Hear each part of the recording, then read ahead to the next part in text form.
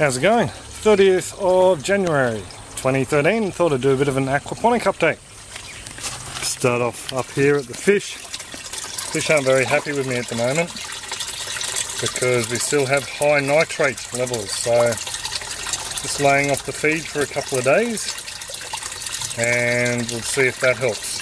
We had a bit of a rain event in case you've missed it, and we actually had the sump overflow 3 times. We've taken over about 500 litres or about just under a third of the water from the whole total system, and yeah, we still have skyrocketing nitrate levels. pH is 6.2, the nitrites are on trace, and the ammonia is about 0.25 to 5, so I have a feeling that might have something to do with the amount of fresh water washing through the system. So the sump has had 150 litres removed each time it overflowed, so I've left it down low for the time being. The goldies in there are rather happy. While I'm down here, I might as well show you this new little feature I've added to, I'll just move this out, new little feature I've added to this return from the grow bed. We have a bell siphon in there and a very long return pipe. And I found the problem, I've been having problems with this particular siphon for ages now, and I think after doing a bit of reading, and I'm sorry I can't find the thread again on Backyard Aquaponics, but someone recommended putting a standpipe halfway along your long return, and what that allows is air to access the pipe from there to go back along and break the siphon. It just helps break the siphon. And since I put this standpipe in, I've been laughing. It's worked amazingly well. So just have another one starting up, so it's going to get loud. That one there, that one's always worked a dream. That's from this bed right in front of me here. Comes on and comes off straight away. So can't complain about that one whatsoever. So when this one fills up, I'll come back to it and just show you how it works. So here we go. This one here is just about to start, I think. Got a little bit of water trickling over.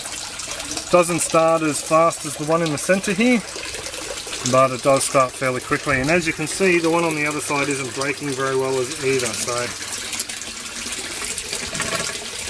it's finally broken after quite some time, and this one's just starting and flowing really well. Just to show you in here, no water's coming up this pipe, it's going straight down to the flow.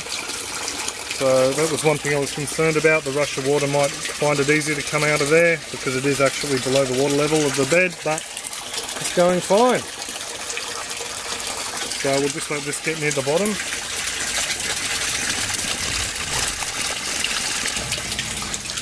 Rightio, the bell's just started to gurgle.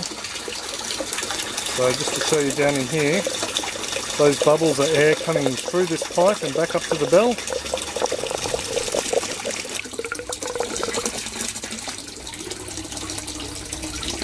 And I think that's about it. There we go, a small little burp. This cap's just to stop anything falling down there and creating a problem. So I think that is an excellent fix for anyone who has real long pipes that is having problems initiating and then stopping a siphon. Also too, another thing that may have contributed to this bed was higher, and over time it's slowly sunk, and this pipe is actually dead level now. So I think that's also contributed to the problem just slightly. So yeah, it's definitely a great fix for people with slow moving pipes, I suppose. So the beds themselves are going alright. I've planted a whole heap of seeds out.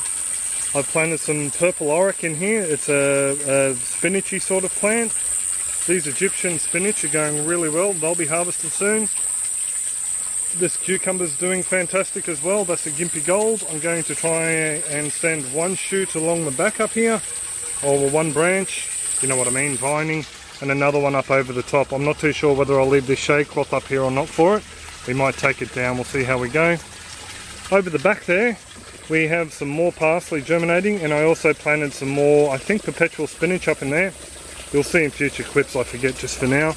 Have a little bit of perpetual spinach just down in here.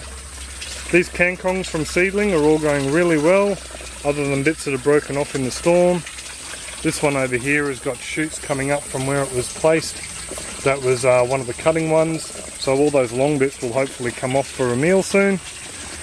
Beetroot's been thinned out. We've taken off a lot of branches from the basils in here, just so we can let some light through for those carrots, and I planted some other seeds just randomly in here. Also have the golden purslane in there. So we're just trying to encourage as much growth as we can, and I figured that by trimming back the trees would probably encourage more growth, which would take up more nitrates. These beetroot are just being left in here at the moment just to use up nitrates. They're not as sweet and as juicy as they once were, but chopped up in the salad, they're still food, still fibre, still good for you. In here I planted some white beetroot. Nothing has sprouted as of yet, and I have a feeling that maybe the rain has sort of forced some of the seeds further down. We'll just wait and see. So there was some beetroot in there, some white beetroot, some Detroit beetroot up here, some oric over there, and some other seeds just randomly placed through here. This kangkong is enjoying having this basil cut back, so happy about that. This one here is about to go. Over here, thanks Charlie, on Backyard Aquaponics Forum, he suggested that we might be having a bit of a problem with our constant flow bed here. He suggested that what's probably happening is I had an outlet over there and the growth was a bit retarded around the outside. So he suggested that the water's probably tracking straight from there over to where the standpipe is here. So all the nutrient rich water is probably getting straight to waste. Some of it would be taken up by the plants of course, but the majority would just be going through there and leaving dead spots all around the outside. So I hopped on and had a bit of a look, and this seems to be the most common arrangement. I've got some 20mm or 3/4 inch pipe, 3 1/8 holes in this end and the other end, 4 1/8 holes down the 2 side rails. These are just pushed together, and I've used some other fittings. I had to buy that T-piece and an elbow for this one. I had the pipe and the rest, and all these fittings come from the old Aquaponics. And yeah, so this pipe is just straight on here, and under a fair amount of pressure is forcing water through, getting a fairly good flow rate. So I think it will increase when I get a bigger pump. I'm actually going to go up from the 2500 litre an hour pump. I think the next one's about 3,500 litres, maybe a little bit larger. So I will be taking a step up in the pump size, and we'll get a larger flow rate through here, so that'll be good. This kangkong in here's gone crazy, really happy with that.